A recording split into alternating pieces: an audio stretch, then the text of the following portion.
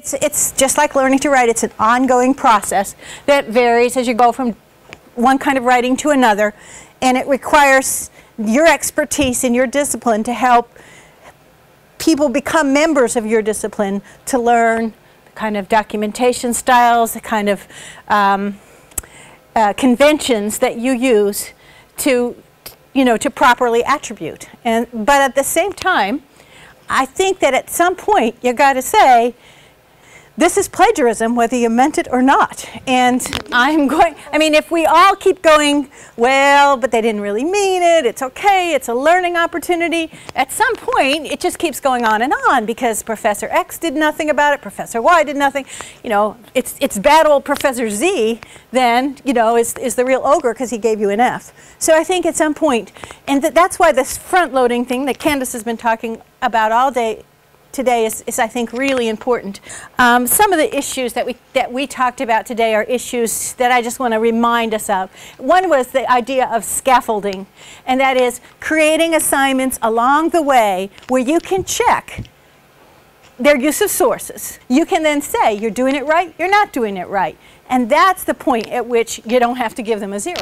And what their final papers do, by then they should have it. They should have it by then.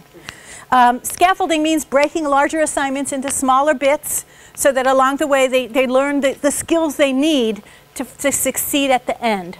So think about what's your major projects at the end and just break it down for yourself. What do they need to know? And don't leave out documentation as part of that, the whole process. Remember that they probably learned citation, if they learned it at all, from Modern Language Association in an English class.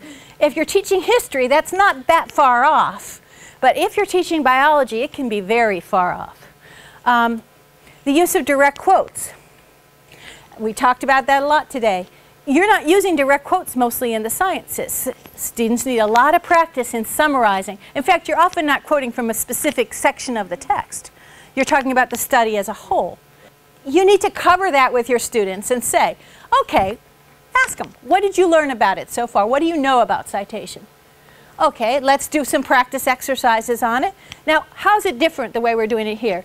How many use models of the kind of writing they want their students to do? They get to see either other student papers or professionally written papers. Anybody use those?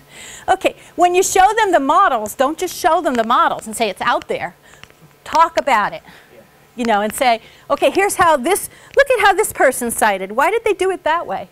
Why do they have like 4 people in parentheses, 4 people's names in parentheses after this one section? Why is there more citation in the literature review, than in the results section? I mean, really talk about those things with them. So what I'm saying is we all have to provide instruction in this one aspect of writing. We also have to provide them with some kind of feedback as they go along as to how they're doing. So on that handout, I have some suggestions for some peer review kinds of feedback you can do. If you don't really want to do a lot of grading yourself, you can just take some time in class. Now, we heard today about a wonderful history class where students do that kind of thing, and you said it's pretty successful, Rebecca. If you have them do Turnitin.com reports, they can talk about that in a peer group review. What did your report say? What did your report say? And they can compare those in a peer group review. If they do have to come up with a primary source and a secondary source, they can look at each other's sources and talk about those. Then there's the issue that came up today of the transfer of knowledge. And I think we've been talking about that all day. But remember to try and make bridges for them. What you're learning in this class may come in handy in your other classes. As you advance in classes through this degree, or if you're doing a more general class, what kind of critical skills or critical things are you learning? Maybe the most important, and it's not even in this, is how you introduce them to the topic of documentation. So often I've seen it taught as a series of where you put the comma and whose name is first. Well, they have programs that take care of that for you now. You just put in the author's name, you say it's a journal article, it puts it together for you. So it's no longer important for them to necessarily know all those details. The details they do need to know, and Benny also already brought this up. What is a citation style? There are different ones. What is the purpose of a citation style? Let me ask some of you. Purpose of a citation, why do we do it? James, give credit where credit is due. Yeah. To show that, that you have done your research and you know what other people say on the subject. To show that you're a member of a scholarly community and you have some authority based on the fact that you've read up on it. What else? Anything else? You can get more information by tracing back through the sources. What else can you get if you trace back through the sources? More sources. You can also get a sense of the credibility of the author. Did they take something out of context? Did they properly understand the study that they're basing their argument on? So again, it adds to your credibility as a member of a discourse community, a community that discusses and talks about an issue. And so I think if students kind of buy into the fact that there's more reasons we do this than to just make sure the commas are right, that's really important. But so often we forget to tell them that as the first stage. And then of course there's all the things we talked about today in terms of how it affects your integrity as a person and possibly your job, your future. So when you introduce the assignment, a written prompt is important. Don't just rely on the academic integrity statement in your syllabus. Make sure that you add whatever else they need to know about citation in your discipline. It could be in that assignment sheet that you give them or a separate handout, but probably important not to say, oh, just go check this journal and follow that style.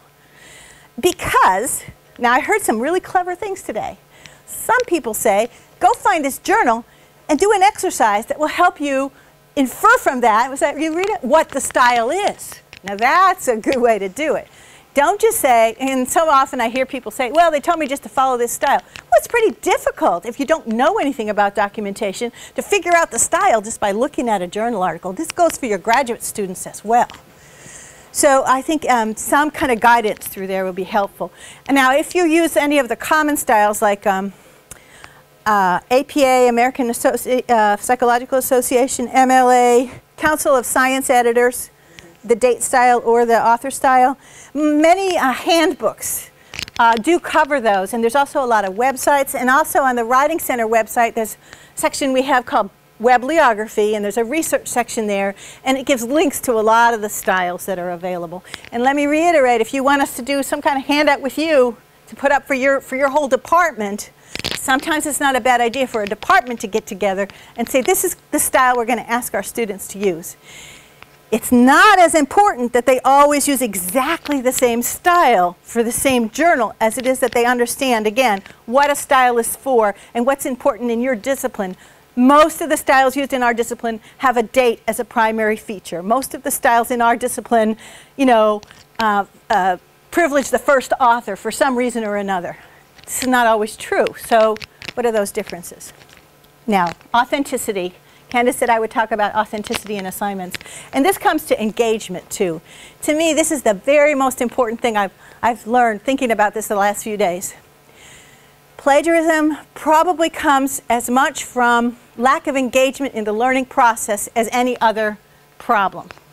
So I put for you an article called Integrating Land Conservation Planning in the Classroom as an example of a professor here who provided an authentic assignment for his students in the wildlife and fishery sciences.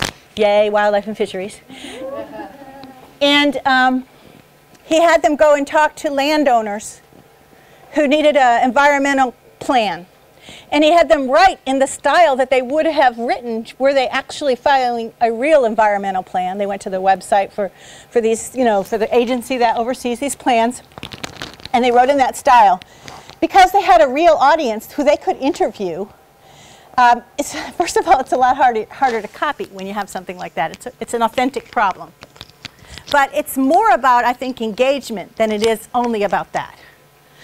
If you recycle assignments because they work for you, you've got to make sure you change them up a little bit every semester.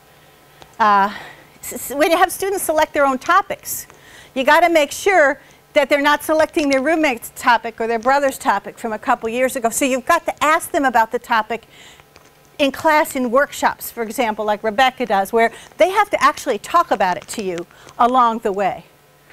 But authentic assignments, there's nothing to beat those. Case studies might work for some of you too, where at least if it's not a real audience, it's at least a somewhat real situation and they have to respond to particular things in that situation. The key here is making them keep track of both what sources they're using and what page numbers they're getting information from, okay? So you may have to teach them the difference between, you know, like making in your notation whether this is a direct quote or a paraphrase. On the annotated bibliography, that is something you can do as you're getting students working toward a fuller research paper. It's a good way to make sure that not only are they doing the research, but they're learning something from the research. That they're actually, because they have to write a summary in the annotated bibliography of what the research is about, and then another step you can take is say, and how does it relate to my thesis or my topic?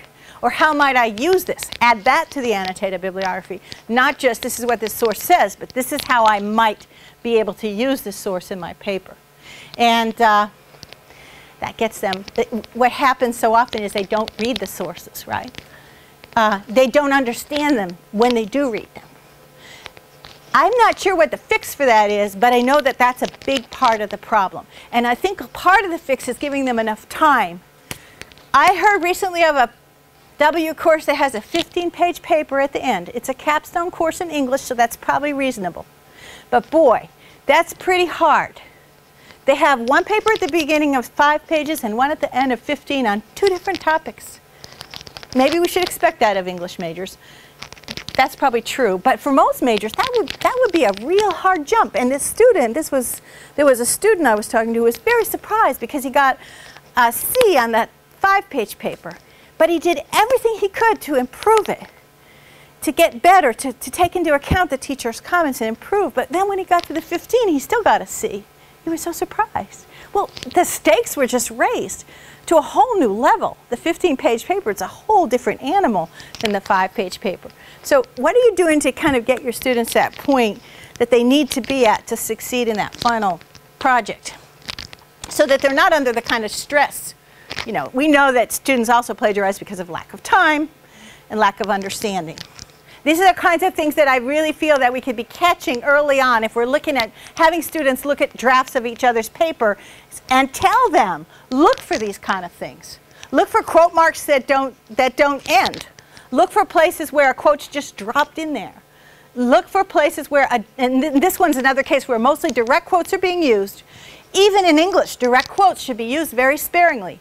They should basically be used when you can't say it in your own words as well as the original, when you really want to emphasize a point from the original, when there's a lot of credibility to that person.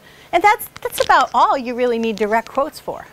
Now, the art of paraphrasing and summarizing, very difficult. And some of our most popular handouts in the Writing Center are ones on paraphrasing and summarizing. It's a hard skill to learn. But they can only learn it within the context of their disciplines. They can start learning it in an English class, and they do. But they really need to practice that one a lot. Once they learn how to cite, they're going to go through a little bit of a learning curve where they're really worried and they're citing everything. So now you have to teach them how to synthesize that material and put some of their own voice back into it. And again, that's only going to come from engagement with the topic. I mean, and the good thing about the writing part is if you give them enough time and help them write it over the course of a semester, they can get engaged enough with the topic and they can share it with their peers to the point where they really do have something to say about it. So you really want them to kind of get that confidence that you do have some expertise. And another thing I do when I start teaching this is I do talk about them joining a conversation of scholars, first learning what other people in the room have to say, listening, getting it clear, knowing who said what, and then jumping in themselves and adding their own 2 cents.